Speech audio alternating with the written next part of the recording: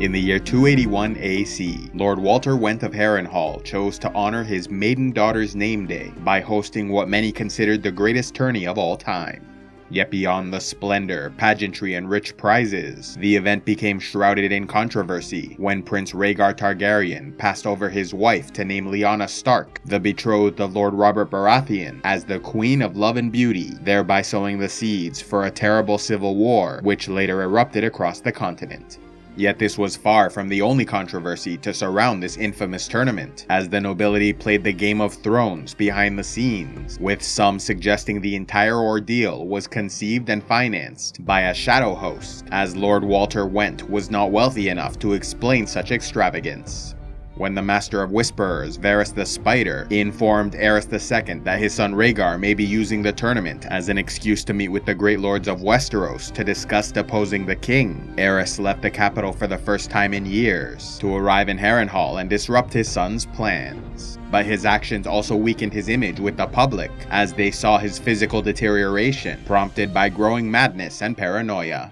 In addition to the games of politics and ambition played throughout the event, a number of smaller intrigues also emerged, such as the sudden appearance of the Knight of the Laughing Tree, a mystery knight who dominated the competition for a single day before vanishing forever. Years later, when Meera and Jojen Reed journeyed with Brandon Stark north on a quest to find the Three-Eyed Crow, they told him a story about one of their people, a Crannog man who left his home in the marshlands of the Neck to journey south so he might learn new magics from the reclusive green men on the Isle of Faces. This man, who was likely to be Meera and Jojen's father, Howland Reed, stayed with the Green Men for the winter and departed in the year of the false spring, 281 AC, just in time to see the Tourney of Harrenhal unfolding along the banks of the river, and decided to enjoy the festivities before returning home. Yet as he explored and crossed a grassy field, he was suddenly surrounded by 3 squires, all younger than the small Crannog man, but larger, who mocked his people, took his spear, and pushed him to the ground.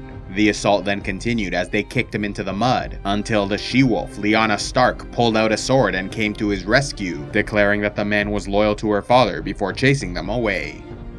Returning to her tent, she treated his wounds, and introduced him to her 3 brothers, Brandon, Eddard, and Benjen Stark. Seeing him as an honored guest, they invited Howland to a great feast, and there he spotted his attackers, seeing one in service to a knight with a pitchfork as his sigil, another to a man with a porcupine, and the last a man from the Twin Towers of Frey. Although Benjen Stark offered to find him a horse and armor to take revenge, Howland feared losing the competition and bringing shame to his house, as he knew little of fighting with a horse and lance. However, on the second day of jousting, a mystery knight, small of stature and wearing mismatched armor, enlisted in the tournament, becoming known as the Knight of the Laughing Tree because he had a shield displaying a white werewood with a laughing red face.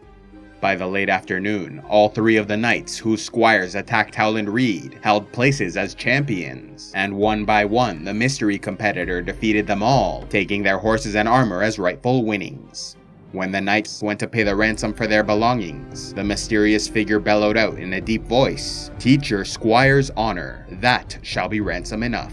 All 3 knights then sharply chastised those who attacked Howland Reed, and so the Crannog man was avenged. But the identity of the mystery knight was not yet revealed, and after winning the attention of nobles and commoners alike, many clamored to know the truth, with great lords like Robert Baratheon vowing to unmask the competitor the following day. The Knight of the Laughing Tree even caught the attention of the king, who encouraged his own soldiers to defeat him and reveal the truth. Yet when they awoke the next day, the mystery knight was gone, leaving no trace save for the painted shield hanging in a tree.